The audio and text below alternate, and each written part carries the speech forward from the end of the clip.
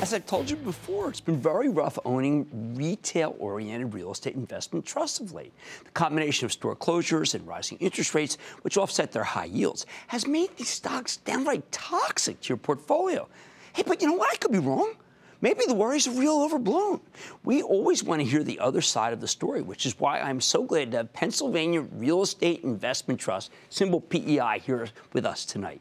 This is a company that owns 29 retail properties, mostly shopping malls across the Middle Atlantic, especially Philly, Washington, D.C. But in addition to its mall exposure, Pennsylvania Real Estate also has a gargantuan 8.5% yield at these levels, which is sometimes not a great sign because when a yield gets that high, it indicates that there's a lack of confidence from the market. So let's dig deeper with Joseph Cardino. He's the chairman and CEO of Pennsylvania Real Estate Investment Trust, get a better sense of where his company's going and where his industry is headed. Mr. Cardino, welcome back to Mad Money.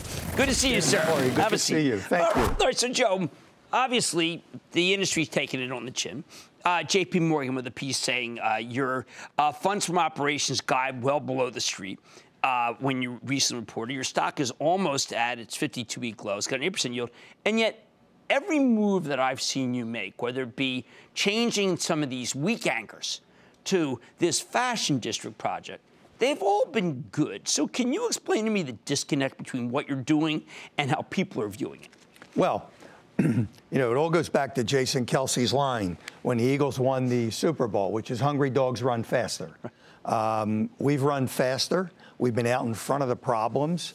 We've sold off 40% of our portfolio. And a lot of those have done quite poorly. You sold the bad stuff. You didn't sell the good stuff to fund the bad. 17 malls, 25 anchors have closed in those 17 malls we sold, right? And the result has been that in the assets we kept, we reinvested. We took back 12 anchors. 10 of them are leased. 2 are about to be leased. And so we're well ahead of the curve as it relates to the problems, the headwinds that we see in the retail space. But, you know, you did say in your first quarter that the bankruptcies, there would be more bankruptcies, but it seemed like that would be the low quarter. Well, exactly. I mean, look, bankruptcies are never a good thing, right, but we've turned them into a tailwind, right? Of the 12 department stores that we either took back or got back, we've increased the rent by an 8 multiple, right? Getting returns in the high single digits and replacing them with tenants like Burlington and TJX and Dave & Buster's, all tenants that are going to drive more traffic and drive more sales to our properties. It's important for people to note that Sears has gone from 27 to 8, JCPenney 31 to 16, Macy's 25 to 14, and I presume the remainders are good. Like whatever's left of Macy's, I know is doing well. Look, we've got strong anchors remaining. Right. I mean, the rationalization that's occurred in the department store space has been a good thing. Yes. Right? We didn't need that many Macy's or that many Sears or that many JCPenney. The result is you replace them if you've got strong assets with better tenants. You drive more traffic and more sales. One of the things that we've seen, we've been talking about, is there is a renaissance of the remaining retailers. They're almost all beating their numbers. Plus, the apparel companies are killing it.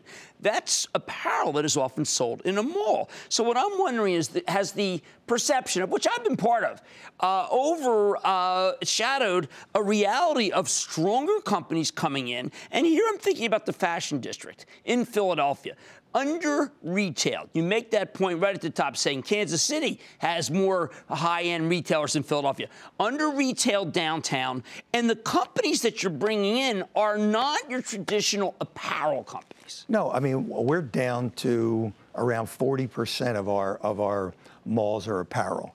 You know, we've differentiated to dining, entertainment, health and beauty, fitness, on and on and on. I mean, the very different curation of tenants that we've done in our properties, and we'll do a similar thing at the fashion district where we'll bring in, you know, entertainment. I mean, live entertainment venues and all kinds of uses that are, you know, it's not your grandmother's mall anymore. No, look, I was there when the gallery opened downtown, and it was all those traditional department stores. And my mom worked at Litz, my dad worked at Gimbel, so I was like, wow, there's a renaissance of what.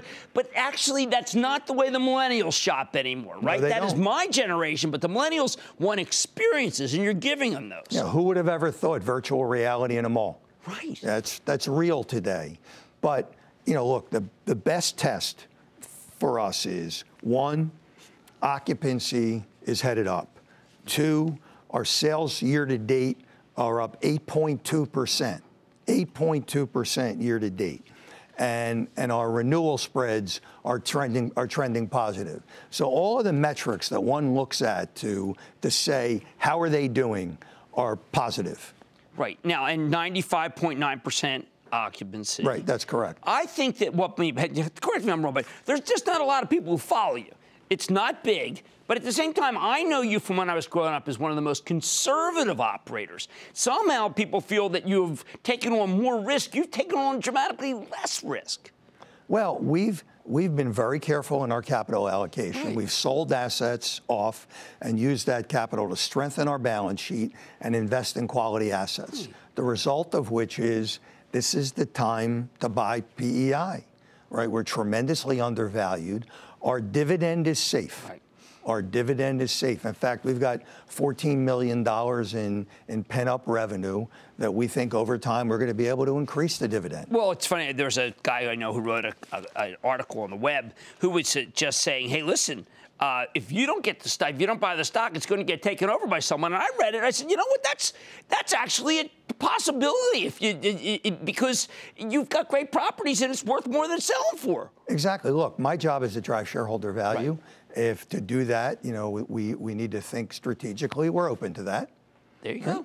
Well, you just heard everything, and that's exactly how I feel about it. Joseph Cordino, Pennsylvania Real Estate Investment Trust, PEI, Chairman and CEO, a radically reformed REIT that's not getting the credit for it. Stick with Cramer. Thanks, Jim. Booyah! Jim Cramer here from Mad Money. Thanks for watching CNBC on YouTube. Click here to subscribe and get the jump on my exclusives with CEOs, plus market news, investing advice, and a whole lot more.